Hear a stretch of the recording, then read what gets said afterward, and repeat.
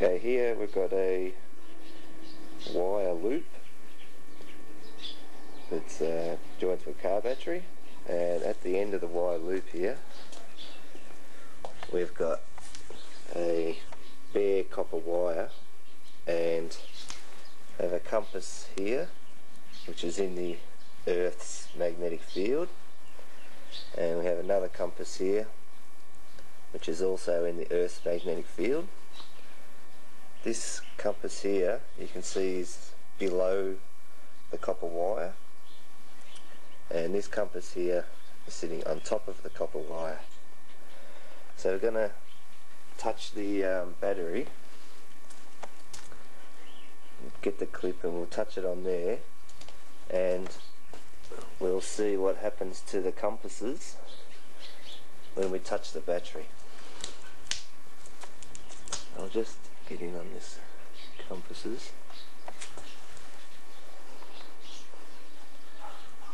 Yeah. Touch the battery and you'll see that that one is turned around. See? Now I'll see what happens to this one here. See, it doesn't change, only moves just a tiny bit, see? Connecting, connecting, connecting. But this one here turns around. The north pole of the needle faces towards the center of the loop of the wire. Loop of wire. But on top of the wire, the south pole always faces the center of the loop of wire. So when the current's running,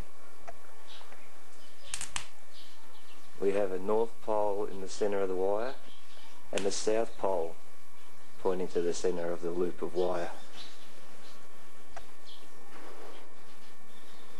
That's because of the right hand twist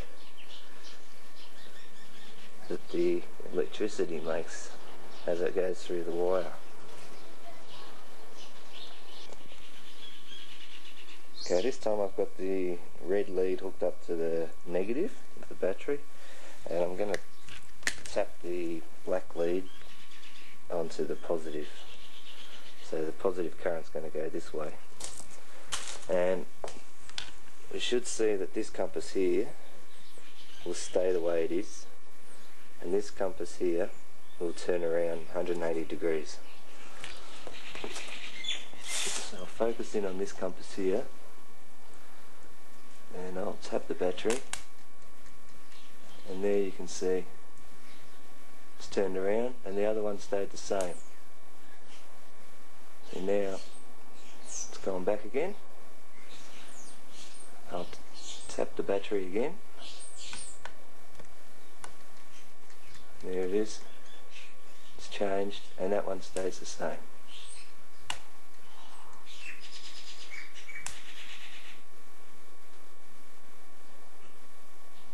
Now the Earth's got hold of it again, and I'll just let it steady,